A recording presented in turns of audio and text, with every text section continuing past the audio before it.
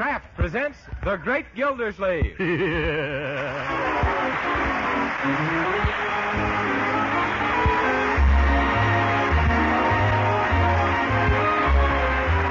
Kraft Cheese Company, who also bring you Bing Crosby every Thursday night, present each week at this time Harold Peary as The Great Gildersleeve, written by Leonard L. Levinson.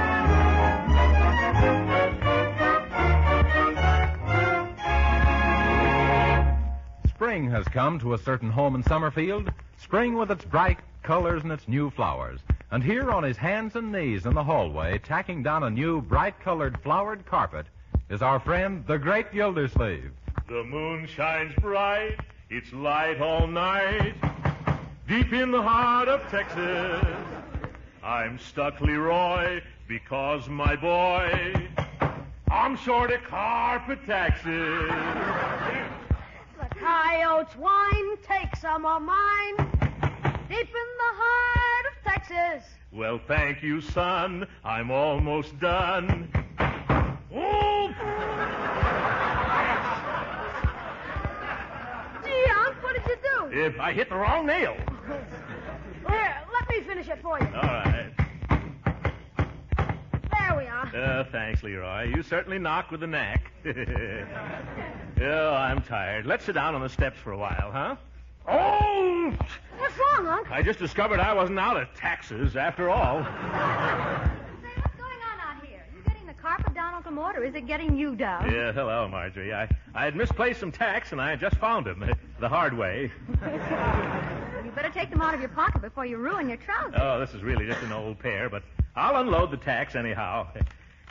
Yeah, there. Oh, well, what do you know? What is it, Unc? Why, here's my lucky $50. So that's where it was. No wonder I haven't been getting the breaks lately. Yeah, but you watch. Things are going to be better now that I found it again. Really, Uncle, you believe in the most childish superstitions. Yeah. Now, I'm different. Yeah. Excuse me, Mr. Gildersleeve, but here's a telegram that just came for you. Oh, thank you, Bertie. Telegrams fascinate me. Well, listen to this. Dear Mr. Gildersleeve, congratulations. The Gentlemen's Fashion Guild of New York has selected you as one of the 10 best-dressed men in Summerfield. Well, signed J.C.B. Holchester, President. Why, Uncle, that coin does bring you luck. One of the 10 best-dressed men. By George, I can hardly believe it. Neither can I, Mr. Gildersleeve. Hey, why not? Well, just look at yourself in them old work clothes. Huh? It's a good thing there ain't no television to telegraph. They'll say to elect you the 10 worst-dressed men in town.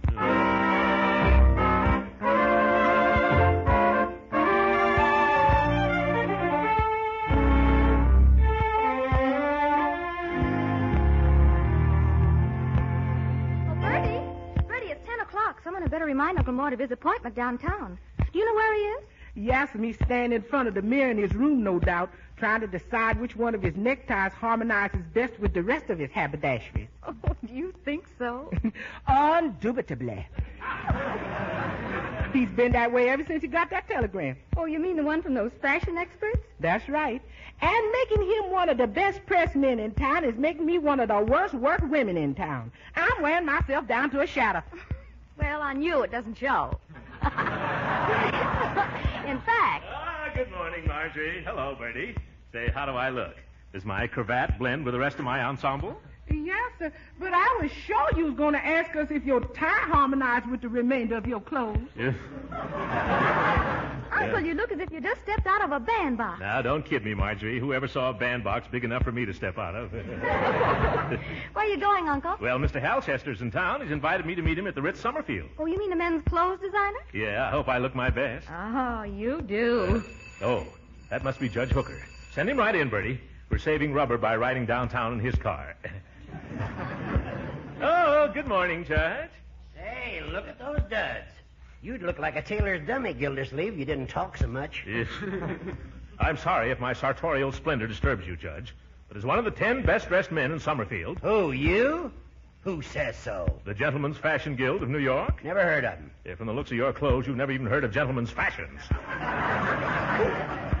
As Mr. Holchester said to me this morning... Who's Mr. Holchester? Mr. Holchester is a famous style authority. He's the man who picked me and the other 9 snappiest dressers. How'd you do it, over the telephone? Oh, the telephone. He's stopping at the Ritz Summerfield. I'm going down to meet him. Say, I'd like to meet him, too. You mind if I come along with you? Not at all. That suit of yours should give Mr. Holchester a good hearty laugh. What's wrong with this suit? Oh, nothing that a rock, a rope, and a river couldn't cure. Come on, Judge.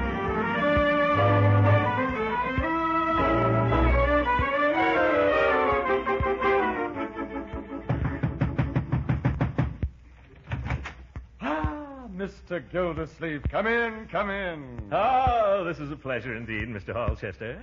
This is a friend of mine, Judge Horace Hooker, a close friend. Judge, I want you to know Mr. Holchester. Oh, everybody knows Mr. Holchester. Glad to meet you, sir. I'd like both of you to meet Mr. Leslie, one of New York's leading tailors. How do you do? It's a pleasure. Me, too. Mr. Leslie makes most of the clothing I design. Oh. Mr. Gildersleeve here was on our 10 best list for Summerfield. Ah, yes. Excellent choice. And I think he has a very good chance of making our first team. You mean... Yes, the 10 best-dressed men in America. Oh, no. But then, why not? How do you make your selection? Oh, on a number of counts. Huh? Taste, style, figure, carriage. Gildy could win on the last 2. He's got a figure like a carriage, all right. Ignore him, Mr. Holchester. He's just jealous. He's so skinny, his tailor has to put pads in his trousers so his knees will bag. Yeah, go on, sir. Well, another big point is extent of wardrobe. Oh. Gildy should win that one, too. His wardrobe extends farther out than... No, see here, Hooker. Are nice clothes your hobby, sir? Oh, yes. Mr. Leslie, it always has been. You see, I was elected the best-dressed fellow in my class at college after I introduced peg-top pants and yellow button shoes. I'd like to see some of your ensembles, Mr. Gildersleeve. I suppose, of course, you have a country squire suit in Orkney twist. What? Orkney twist. Oh. You know, that new hand-woven suiting. Very popular in New York this season. Yes. Have you any of it with you, Leslie? Only that bolt I was taking out to Hollywood. I'll bring it in. He's a master with the needle, that Leslie. Oh? They're mad about him in Hollywood. Gentlemen, probably the last bolt of Orkney twist left in America. Pretty loud material, isn't it? That just shows your lack of taste, Judge Hooker. That orange diagonal stripe is just what the chocolate background needs to set off the little blue dots. Well, you're right, Mr. Gildersleeve. It's the rage. Yeah. Mr. Leslie, I just had an idea. How would it be if you made me a suit out of that Orkney twist, huh? Don't be foolish, Gildersleeve. How can they get a suit for you out of that bolt? Well, there can't be more than 12 or 13 yards there. Yep. Hooker, I only require 5 yards of cloth. But if you keep putting in, you're just going to need 6 feet of dirt, and that's all.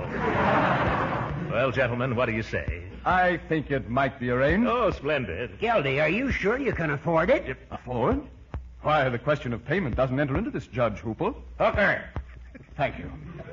If Mr. Gildersleeve is taken with this material and wishes a suit whipped up, he shall have it at no expense. What? Oh, that's wonderful.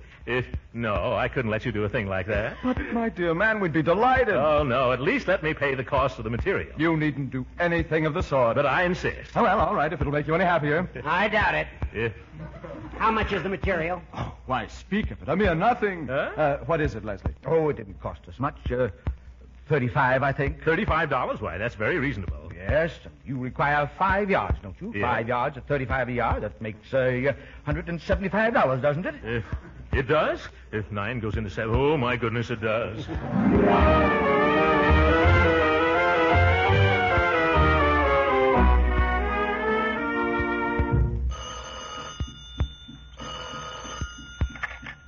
Mr. Holchester speaking. Hello. This is the man who was just up there with Mr. Gildersleeve. Oh, hello, Judge Rooker. Hooker. Hooker, Mr. Holchester. I wonder if you could make me a suit just like Gildersleeve? You want the same suit? Yeah, but not the same size. Well, I thought you didn't like that material. I didn't at first, but the colors sort of grow on you. Well, I'm not sure we have enough of that Orkney twist. But I don't take much, only about 2.5 yards. Say you'll do it, Mr. Holchester. I'm not going to take a back seat to Gildersleeve, that bald Brummel with a big bumper. Well, maybe. You will? Oh, fine. When do you want to take my measurements? How about tomorrow morning? I'll be there. Meantime, I'll send a check right over to seal the bargain. Let me see, 2.5 yards, $35. $87.50, isn't it? Yes, $87.50 for the cloth and the same for the tailoring. Comes to exactly $175. What? Oh, the tailoring. Oh, I hadn't figured on that. Well, you didn't charge Gildersleeve anything for tailoring. Oh, that's true. But Mr. Gildersleeve is a prominent man with a style following. Poppycock. Who'd ever be dumb enough to follow that big buffalo Styles? Well, for one, you. Oh, I never thought of that. Well, I'll send the check over this afternoon. And Mr. Hal Chester, Yeah? have you selected anyone as the best-dressed judge in town yet? No. Well, I hope that my buying this suit won't influence your decision. Why, that old... Hey, Leslie. Yeah, what is it, Chesty? Another sucker just hooked himself. Yahoo! That judge who was here with the fat chump. That makes 11 best-dressed boobs we catch in this town. Chesty, I gotta hand it to you. This is the sweetest switch on the suit racket I ever heard of. Sure is. Now, what size would you say we should get for the little squirt that just phoned? He'd take about a 32 in a boy's suit. Okay, then. Wire Joe to airmail us 1 32 boys and 1 big one. Say, 48 stub. Okay? And tell him to leave the seams open. Sure. Say, what's the real name of this horse blanket material? You mean Orkney Twist? Yeah. At the factory, it's known as backstretch burlap.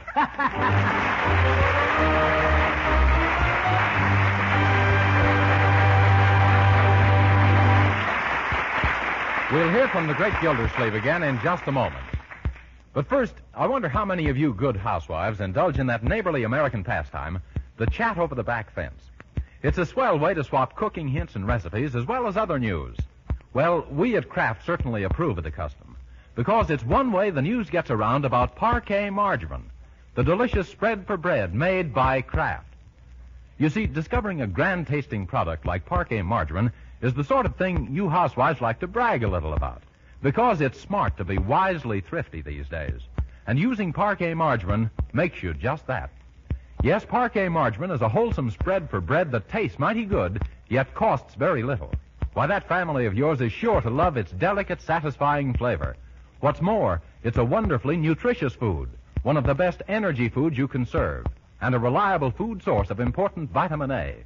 So I'll bet you'll want to brag a little, too, when you discover the economy of parquet's delicious, wholesome goodness. But it's easy to find out.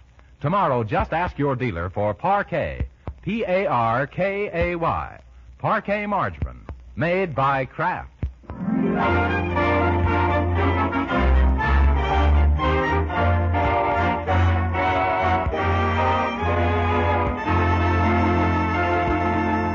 Now let's return to the great Gildersleeve, who is preparing to return to the Ritz Summerfield for his first fitting. Hello, Pulteney. No, if you want my opinion as a style expert, you should wear a white mesh jacket. Yes, with a black bow tie. That's right. Oh, no trouble at all. Call me anytime you need sartorial guidance. Goodbye, Pulteney. Isn't it just a little too early to be wearing a white mess jacket, Uncle? No, not for Pulteney, my dear. He just got a job as a soda jerker. Well, I got to amble along now. By the way, what's the time? Haven't you got your watch? No, if I carry it in my vest pocket, the bulge might ruin my silhouette. Isn't that silly? It certainly is. Yeah, I read it in a fashion magazine. I wonder if Bertie has pressed my top coat yet. Oh, Bertie! Yes, it's Mr. Gildersleeve. And I put a nice flower in the buttonhole, too. Oh, thanks. A geranium. Well, that's better than no flower at all, or is it? My, Mr. Gildersleeve, it sure is a chore valeting for you. Huh? But when I sees you strutting down the street, I nudges myself and I says, Bertie Lee Coggins, you may work hard, but the result is worth the effort. Oh, thank you, Bertie. And just to show my appreciation, here, you can have back the geranium. For me? Well, thank you. Hi, Unc. Say, did you see the big write-up about you in the paper? You mean all about Throckmorton P. Gildersleeve, the well-known businessman being selected by a famous New York fashion designer as one of the best-dressed men not only in Summerfield, but possibly in the entire country? Yeah, that was it. No, I didn't see it. Then how do you know all about it, Uncle? Well, one of the reporters on the paper happened to be talking to me on the telephone, and I guess my clothes just sort of crept into the conversation. Was that why you was trying to call the newspaper all morning? No, Bertie, I was it. Has anybody got the time? Yeah, it's 1:10. Oh, I'll have to hurry right down and try on that new suit Mr. Halchester designed for me. Goodbye. Goodbye. everybody. I know it's going to look nice on you, Uncle. Yes, and lots of luck, Mr. Gildersleeve. Yeah, I hope you have a perfect fit, Unc. Oh, yes. What? Oh, I see what you mean.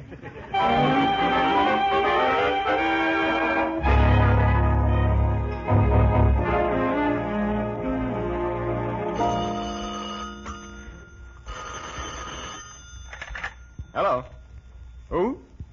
Mr. Gildersleeve. Well, send him right up. Okay, let's trot out that 48 stub. I got it.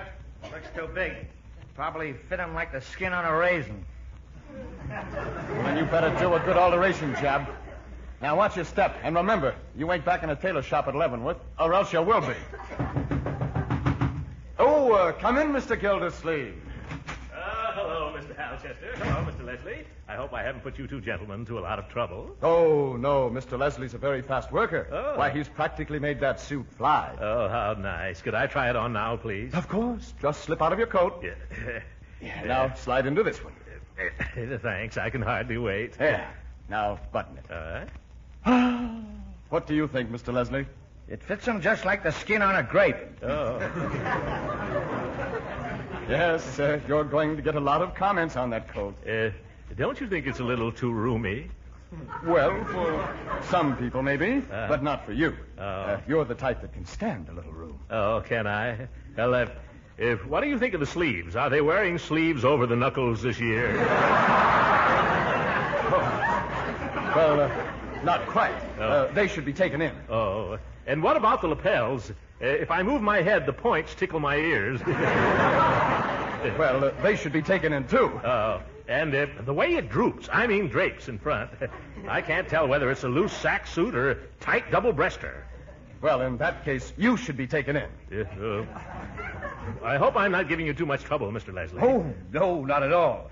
When I sized you up, I must have been using a rubber tape measure. Oh, very good. Now, if you're ready to try on the trousers, Mr. Gildersleeve, here they are.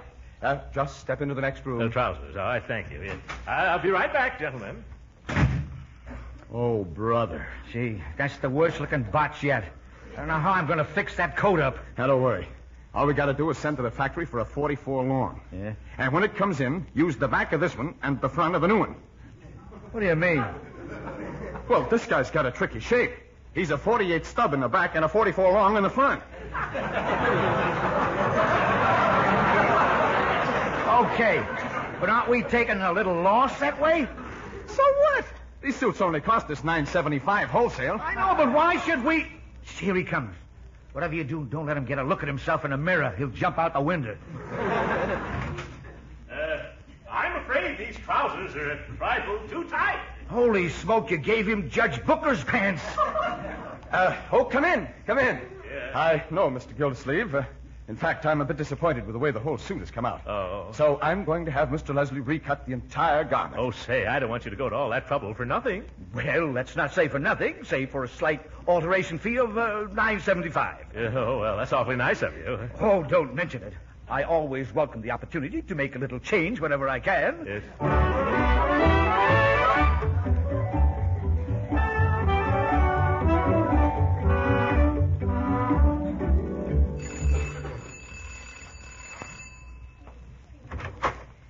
Good afternoon. Is Mr. Gildersleeve home? Yes, and who is it to see him? I am. Excuse me, but who's you? Mrs. Salisbury Twitchell. Oh, the Mrs. Twitchell. Well, come right in and rest your umbrella. Thank you. Oh, Mr. Gildersleeve, I have the honor to announce the arrival of Mrs. Strawberry Twitchell. Who? Well, I wonder what that old... Mrs. Twitchell. I was just saying, I wonder what that old friend wanted. Will you have a chair, Mrs. Twitchell? That isn't what I wanted, Mr. Gildersleeve. Huh? I'll explain my visit simply so you can grasp it without too much of a struggle. Oh, thanks. Mr. Hopalong Cassidy, the movie star, arrives in Summerfield in 2 hours to aid our big defense bond drive. He does? Why, he's my favorite movie star. I'd like to meet him. You will have that opportunity. One of the members of my welcoming committee dropped some milk on his foot and cannot attend. Why should dropping a little milk on his foot keep him away? If I must go into detail, he's got a broken toe. The milk was condensed in cans and in a case. Therefore, Mr. Gildersleeve, in order that we are not faced with the situation of a welcoming committee consisting of 13 members, will you join us? Yes. Yes, gladly. Incidentally, whatever made you think of little me? Well, it was that story in the paper regarding your selection as one of the best-dressed men in town. Newspapers exaggerate so, don't they? Oh, well, if you mean this old smoking jacket, well, don't worry. You'll really be bowled over when you see my appearance at the station. Mr. Cassidy's train arrives at 5:52. 5:52. Now, please try to be there on time. And if any photographs are taken, kindly refrain from waving your handkerchief at the cameraman. Goodbye. Gee, Uncle Mort, I couldn't help listening. Hop along, Cassidy. That's Bill Boyd. Yeah. Can I come along and see him, huh? Can I? Why not? I know why not. I have to stop at the hotel first and change into my new Orkney Twist ensemble. But you aren't supposed to pick it up until tomorrow morning. Well, if they promise it for then, it's essential to be all ready now. And I needed to impress Hopalong Twitchell and Mrs. vice versa. Well, why can't I just come along with you, huh? Oh, I guess you can at that. If you wait downstairs in the lobby. Come on.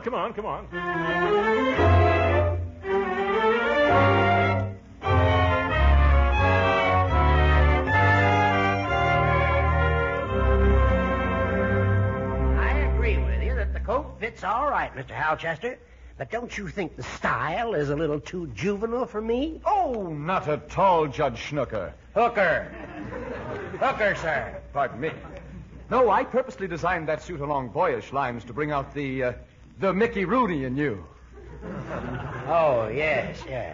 Now, I hadn't pictured myself that way lately. Oh, you're the Mickey type, all right. With this suit, I sort of feel like I should get a free baseball bat. For the price I paid, you should throw in a pitcher from the Dodgers. Excuse me. Yes? Who's on his way up? Mr. Gildersleeve. Huh? Thanks.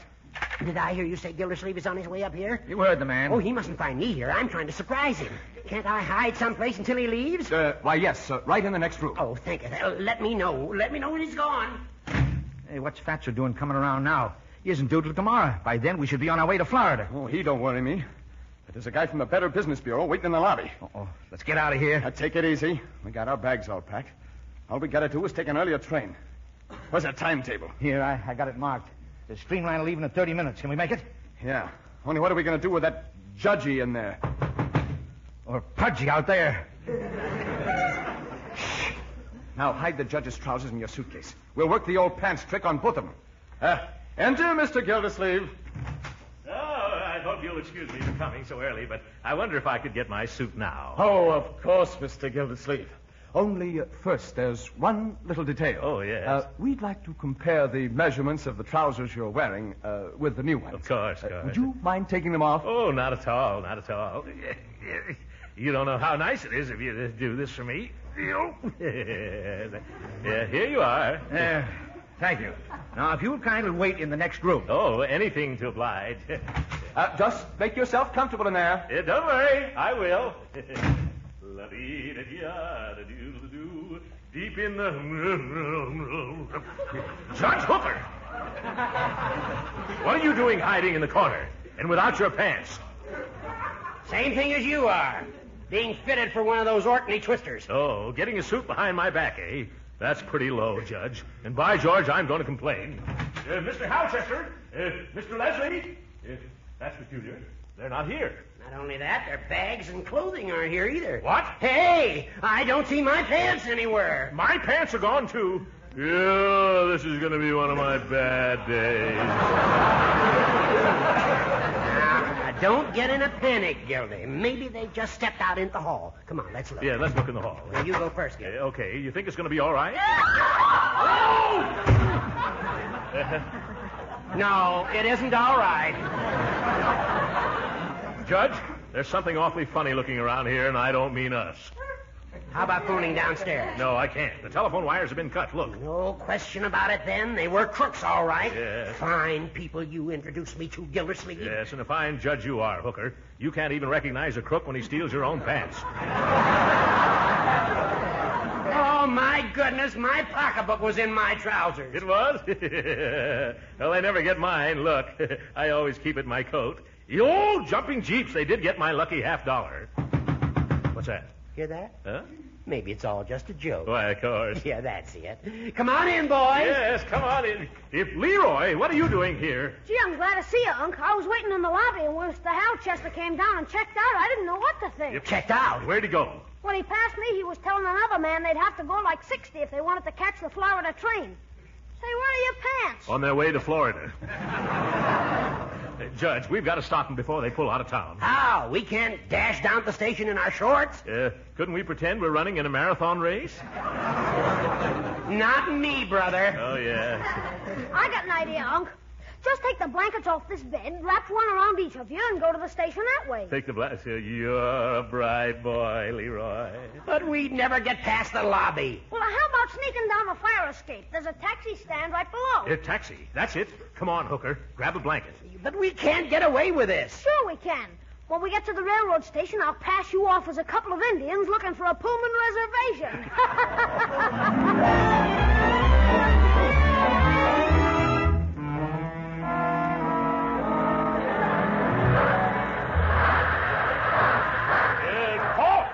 Stop! Wait for us!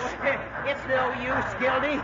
We'll never see our pants again. Yes, nor my lucky $50 either. Well, what was lucky about it? Say, Unc, you better be careful. Your blanket's dragging. It is? Oh, goodness. Yes, Gildy, you look like one of the 10 best-dressed beds in town.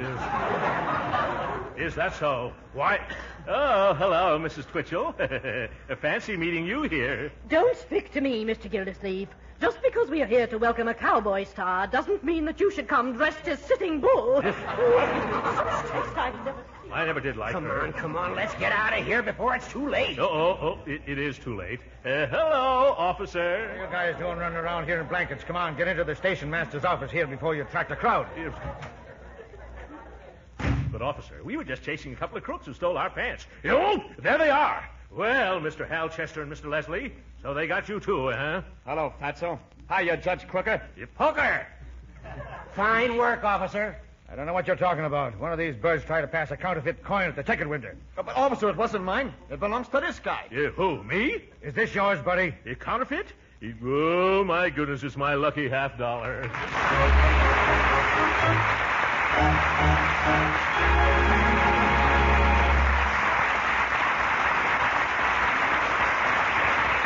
The great Gildersleeve will be with us again in a few minutes. But right now, what makes good cooks good? You know, I think it's their sense of flavor. They've learned the knack of preparing good food because they thoroughly enjoy eating it. Well, that's probably why so many really good cooks use Parquet margarine these days.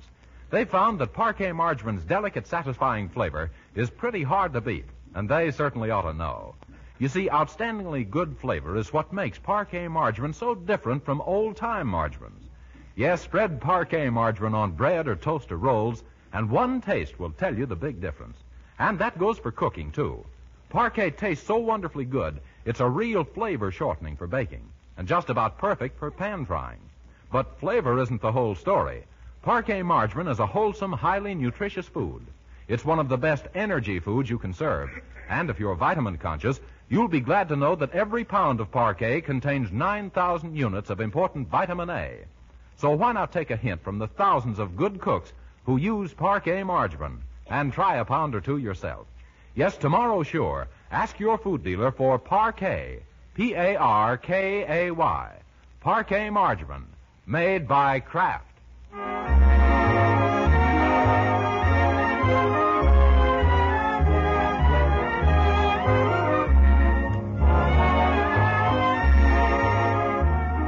Sorry, but our time's up. Good night, folks.